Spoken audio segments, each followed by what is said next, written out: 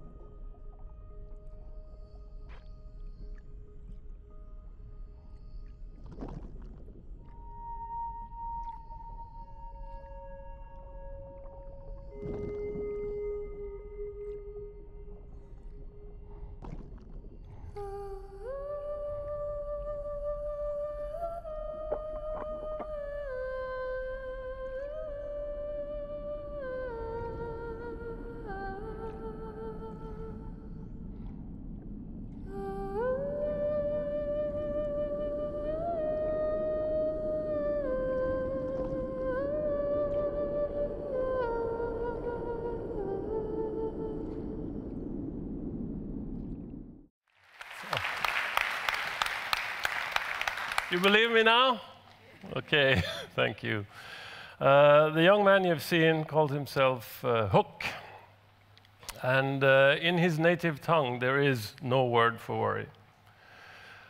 And his native tongue is Austronesian in origin, because these are the Moken sea nomads now living off the coast of Myanmar, formerly Burma. But the Austronesian or Proto-Polynesian language comes from the Great Austronesian expansion, starting some 4,500 years ago and populating the Pacific and the Indian Oceans. So probably his language is more than 4,500 years old. First time I met the Moken, I had small children still, and they told me that they don't even have words for mine or take or I want or no even. And I thought, these are the first words my children ever spoke. So there is something interesting about this culture I need to explore. And of course, when you ask them why there is no word for worry, they can't give you an answer. So I started thinking of examples that I could explain to them so that they would know what I meant. And an obvious one in those days was right after the big tsunami in 2004. So I said, the tsunami, that's a scary thing, right? And I learned they sing stories about the laboon, the big wave, to their kids. They tell stories amongst the teenagers, and it includes how to detect a tsunami and how to avoid it. There are different species of fish going to different levels in the water. There are animals retracting into the jungle. You also have the receding water before the big wave comes. And what they do is they get into their boats, just go out at sea, and the tsunami is just an elevation. The power is unleashed when it hits land. And if they're on a beach, they never camp unless there's a hill or a mountain near the beach. So then it's a 5-minute walk. So nobody died during the tsunami. Even if you were close to Moken, they saved you. So there's nothing to worry about in tsunamis. Well, you spend your whole life in a small boat made from one tree, one log, and then sailing out into the big ocean. And most of your time is spent there. There must be a lot of things to worry about there. But we're dealing with 4,500, probably more, design, which has been fine-tuned the whole way. So this boat is perfect for the waves you're in and for the life you're living. They even have, if you can see, they have the bulb, which we thought we invented for carrier ships and cruise ships in modern days. And to show how unique the design is, it has even 3 functions, we found out. Because if you extend the hull below the waterline, you don't need a deep keel. It has the effect of a keel when you're cutting through the water, so you can go up in the wind. And when somebody is cooking or there's activities on board, you don't want to rock the boat too much, so it's also the stepladder for getting in and out of the water, of course. And the same goes for all the tools. All the harpoons are specifically designed to target the species you want to catch. So they're in full control. What about bad weather and waves? Well, I've been out with Moken in rainstorms where you can't see more than a few meters from the boat out to sea. And the waves are big and it's all wet and it's splashing. But they put one person, man or woman, at the bow of the boat when you leave.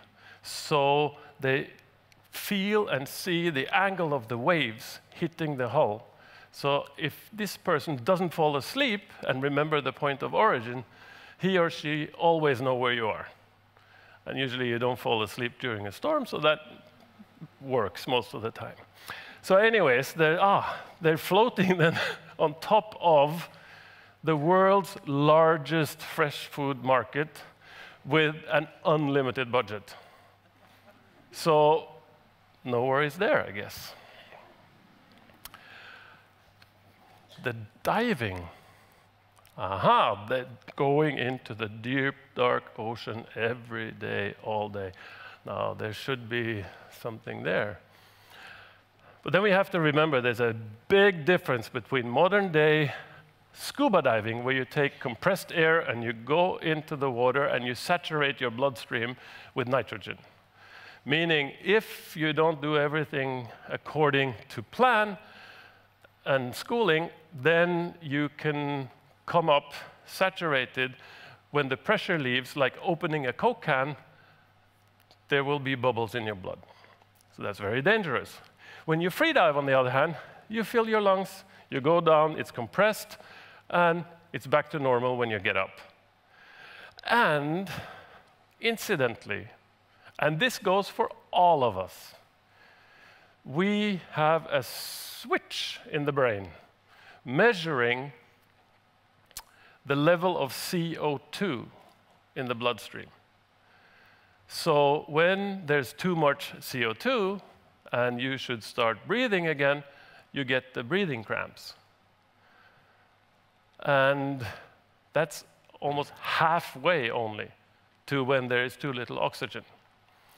So the challenge for modern freedivers is they go past that threshold and they almost faint before they get out of the water. And Moken will never do that. And their threshold is much higher than us. And the Moken and all of us have a storage of hemoglobin in the spleen, which is released when you hold your breath. So it transports oxygen much quicker through your body. And modern researchers have now been able to measure hormone production in the brain. And all of us, if we even think about water, hormones to equip you to hold your breath start being produced.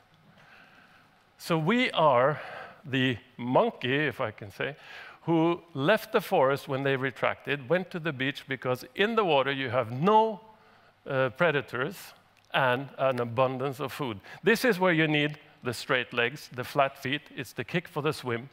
Downward pointing nostrils, and here only where you needed to rinse off your face when you come up. We even have a little extra slab of skin between our fingers. No other primates have this. What do you need that for, I wonder? So, I couldn't find the worry there either. But then there is modern times.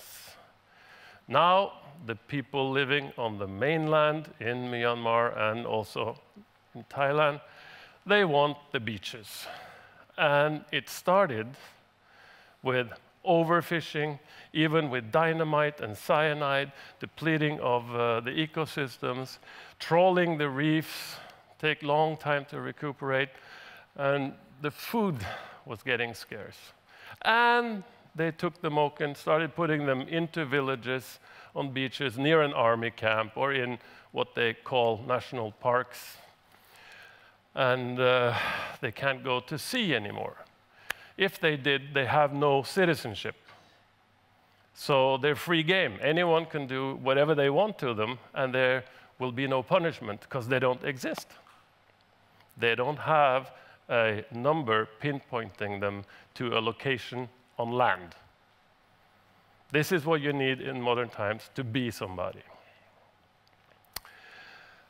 So I discussed this with Ngoy, Hook's brother, and he said, Runar, we don't have a word for worry, but we do have a word for scared. Now we're scared.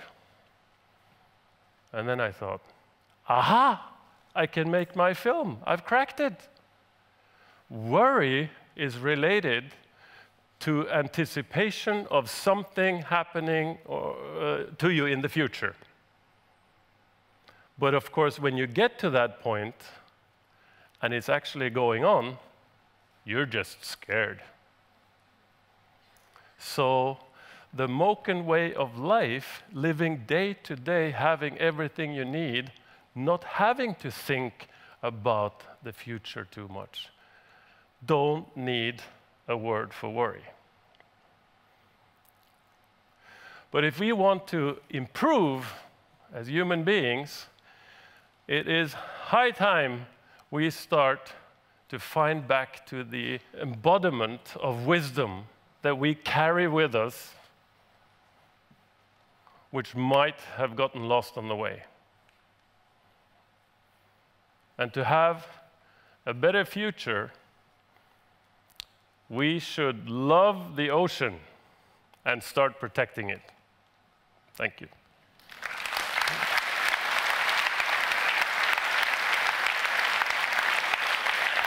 Great audience.